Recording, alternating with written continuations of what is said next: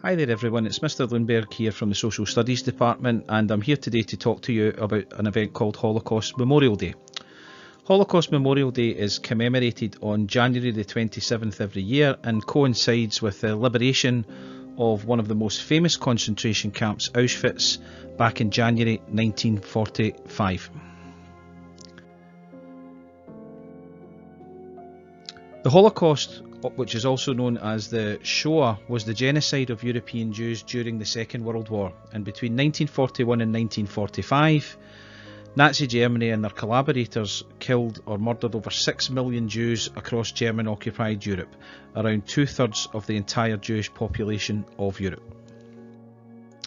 There were over 1,000 concentration camps established by the Nazis after they came to power in 1933, and over 6 million people, as I said, were killed in these camps. Holocaust Memorial Day is held every year on January the 27th to help us remember those who lost their lives during the Holocaust and give the current generation of people the opportunity to learn about it and some of the stories of those who were impacted by it. Each year the Holocaust Memorial Day has a particular theme, and the theme this year is Ordinary People, and I'm going to talk to you now about some of the people who were impacted by the events of the Holocaust. Erich Hirsch was born in Poland in the year 1928 and was held in several concentration camps during the Second World War. He survived the war and he moved to England in 1945, but many of his family perished in a camp called Chelmno, which is in modern day Poland. He is still alive to this day, and at the age of 94 still gives guided tours of Auschwitz. And back in 2009 he was actually awarded the MBE for services to Holocaust education. Truda Silman was born in Czechoslovakia in the year 1929. She travelled alone to England in 1939 to escape the Nazis and never saw any of her family again after this.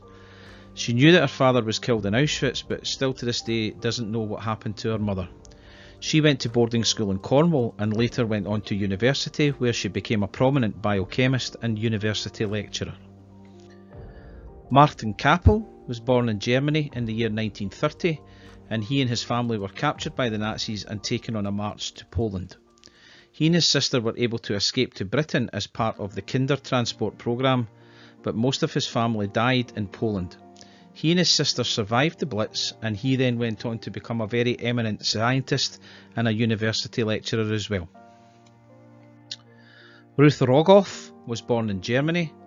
Her family travelled to Prague, where she was separated from her father and lived in constant fear of being deported or taken from the country.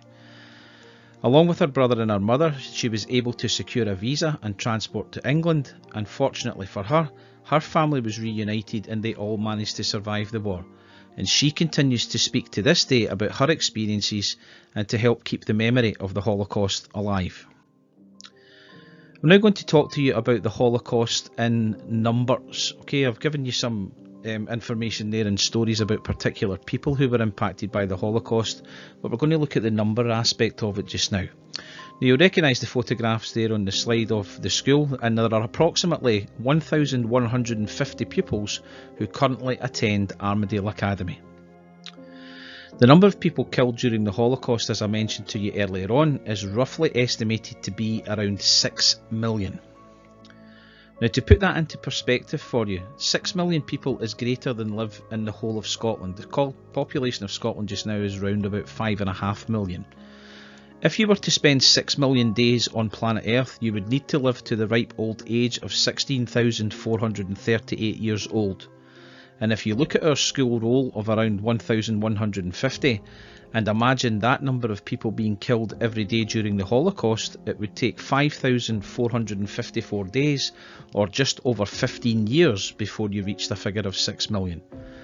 And if you didn't miss a single day at school, either from primary 1 to primary 7, or stayed with us throughout secondary school from first year right up to the end of 6th year, it would take you over 2,429 years of school before you reach the figure of 6 million. Why do we remember the people that were impacted by the Holocaust then? Well, the average age of Holocaust survivors is now 85 years old. There are over 1,000 of them who are over 100, and in the next 15 years it is very likely that most of these people will no longer be with us. So by the time you have children that are of secondary school age, there will be very, very few people left alive on this planet who have experienced the Holocaust firsthand. It's therefore up to us and our children and our grandchildren in the future to pass on the stories of these people and make future generations aware of what they and their friends and their family went through. Please keep people like Arek and Trude and Martin and Ruth and the millions of others who did not survive the Holocaust in your thoughts, and make sure through you and your children and your grandchildren in the future, make them aware of what happened here to try and make sure that it never happens again. Please take time to take a look at the notice board in social studies that Mrs. Gribben has put together. You'll notice it in the corridor when you're walking along the social studies corridor. And remember those who died in the Holocaust. And some of our classes this week will also be looking at the Holocaust and lessons put together by Miss Bridges. Thank you very much for listening, and I hope you found this an interesting and thought-provoking presentation, and I hope you all have a good day. Thank you, everyone.